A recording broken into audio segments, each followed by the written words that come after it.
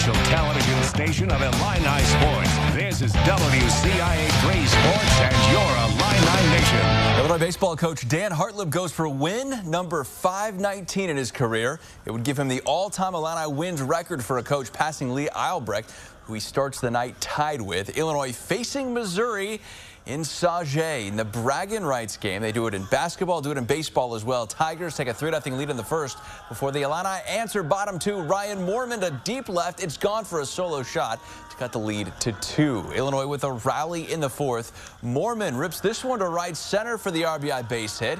He goes 2 for 3 in the game with 3 RBI. 4-2 Mizzou. Then 2 batters later, Brody Harding drives in another to trim that lead to 1.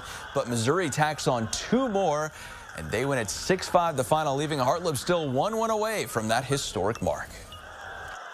I want to get it out of the way so that we can just concentrate on baseball. And, you know, when we get there, it'll be an honor. It's an honor to be in this position.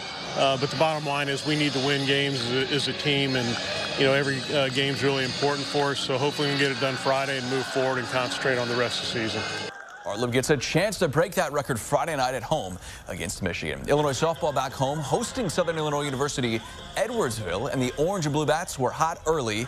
Stevie Meade with a liner to left. That is long gone. A 2-run shot in the bottom of the first puts them on the board. Just 2 batters in, and they pile it on from there. Make it a 6-run frame after Paige Berkmeyer, the catcher, sends a 3-run shot to right. 5 home runs on the day. It all adds up to a 13-4 Orange and Blue win. Coleman Hawkins is entering the NBA draft. The Illini forward will test the waters while keeping his college eligibility. Hawkins was 3rd on the team in scoring this season as a junior, averaging 9.9 points per game.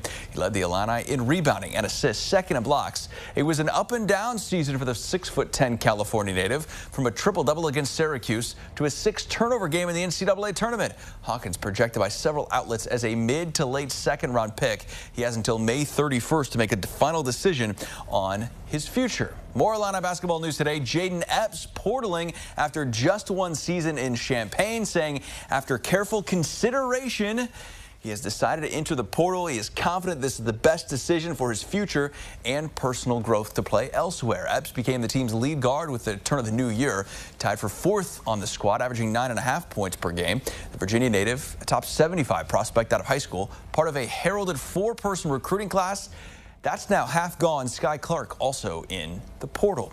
To Illinois football, where new defensive coordinator Aaron Henry set to make $700,000 this season. It's a 2-year contract. The Illinois Board of Trustees will formally approve it at its meeting on Thursday. Henry got promoted from defensive backs coach.